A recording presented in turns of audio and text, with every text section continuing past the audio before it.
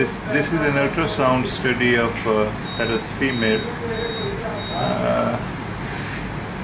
Gives history of amenorrhea of 3 months. This is the urinary bladder in transverse section in front of you. This is the longitudinal section of the uterus.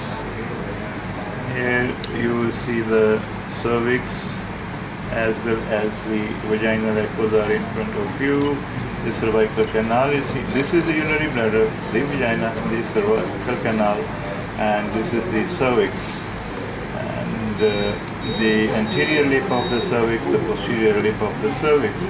Now from here, as I proceed anteriorly upwards, I see uterus and light and bulky that measures approximately. I can give you an approximate size. It measures approximately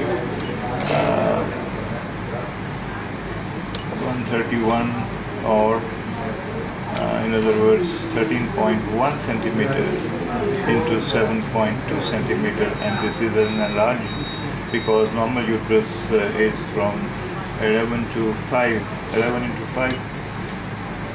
Okay, now you see that the myometrium, anterior myometrium is seen normal. This is the anterior myometrium, and this is the fundal region, this is the fundal region, and this is the posterior myometrium. This is, and she has pregnancy test positive, highly raised beta HCG level, and in the center what you are seeing, filling the now this is the fluid, amniotic fluid in fact, and this area within the gestational sac is a high 84 mole.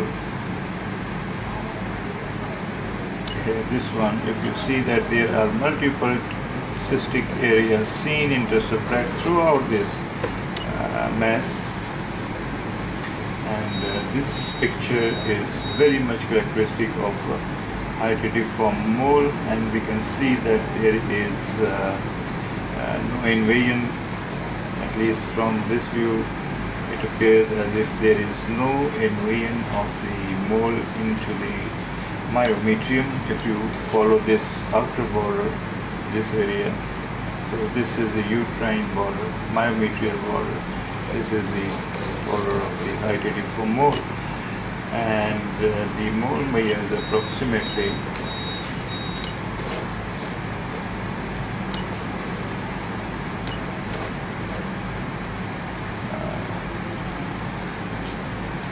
10 into 5, if we around to give into rounded figure 10 into 5 centimeters,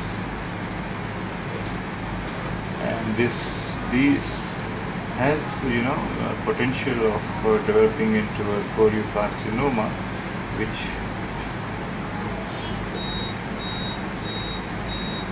this is the transverse view. See the characteristic appearance, grape-like grapes-like appearance of the cystic areas within this solid mass, echogenic mass, and it is surrounded by amniotic fluid.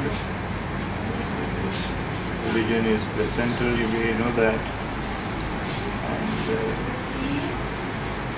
so this is our today's case. And however, yes, we do, there is no thecal uterine cyst or ovarian cyst with highly developed capsule follicles in this patient,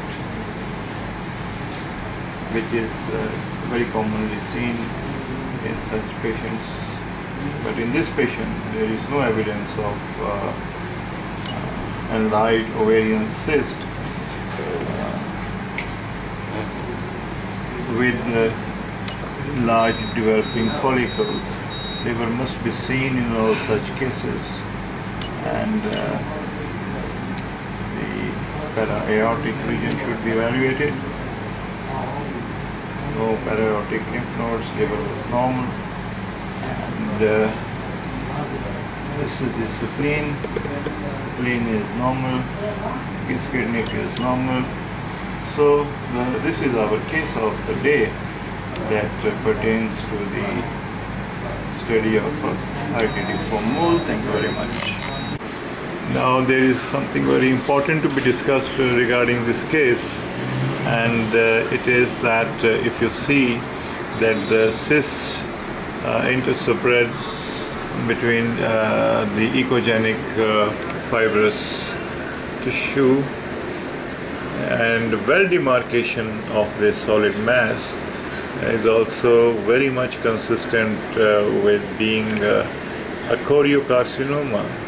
So in this case, the possibility of choriocarcinoma cannot be ruled out and should be ruled out by other imaging modalities, as the choriocarcinoma will also give you an almost the same picture as you are seeing in this case. So that's a very important differential to be kept in mind. Thank you very much.